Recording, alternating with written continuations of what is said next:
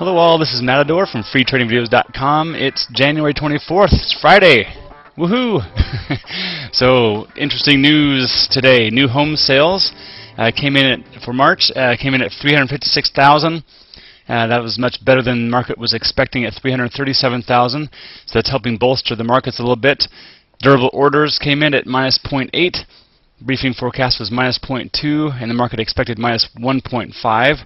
So interesting about that. Here is, let me get to this page, there you go. This is what's going on with the S&P.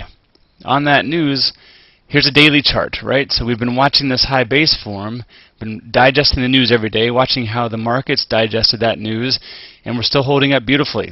Again, like I always say, it could fail at any time, so you got to be careful and ready for that with protective stops if you're long, and it could break out at any time to a new level of resistance, somewhere in here, in this gap back in here. Also, looking intraday, you can see the pre-market, post-market from yesterday, and been on a nice little upward tear. We're in an ascending triangle right now, but on a little 3-minute chart, you still have to figure out what you're about to trade into, and that is this resistance from back here.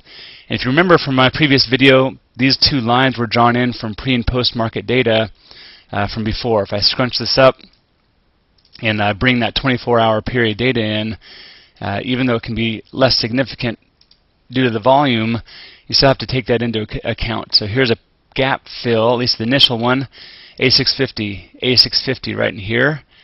Right? If I zoom in and back this chart up, you'll see that that's a pretty significant number. So we're a gap down. This is also a good swing high. This would also be a good one here around the 86 number. And that's where we're trading right now. So anyway, watch out for these areas going back.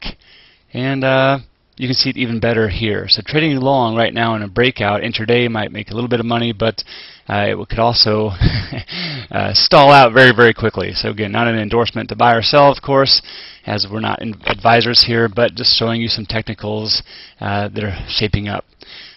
So the tick and the TRIN, however, the tick has spent most of the day with a few notable drips below zero, so it's been above zero for a good portion of the day. But the TRIN now has been above 1.0 almost the whole day, and sometimes above 1.2.